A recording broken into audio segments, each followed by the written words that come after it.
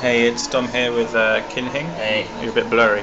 We've got a couple of Galaxy Nexuses here, and we thought we'd do a very quick demo of the beam function.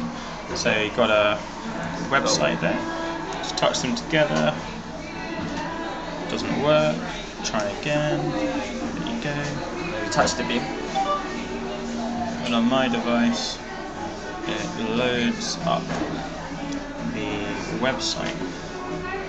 It's pretty good. You can also do the same thing with applications. So if I do the same back to Kinhing, it will open up the Android market where he can download this terrifying app. You've got quite slow internet connection, so there we go. You can also use this to share email addresses, contact information.